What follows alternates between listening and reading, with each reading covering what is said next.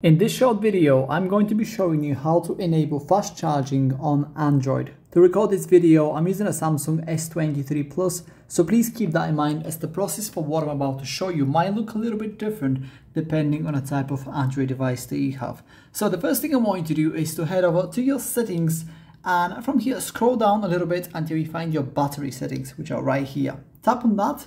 And from here, scroll down a little bit again until we find the charging settings. In my case, they're right here. Tap on that.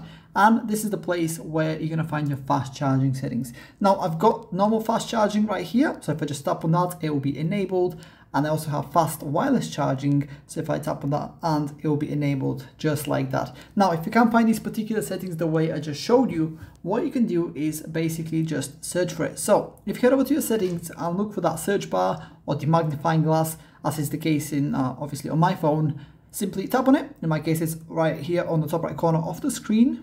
Tap on that and search for fast charging. As you can see, it is right on the top here. Tap on that and it will take you to that same page that I just showed you before. And yeah, that's pretty much it. That's how to enable fast charging on Android. If you have any questions, please let me know down in the comments below and I'll do my best to help you out.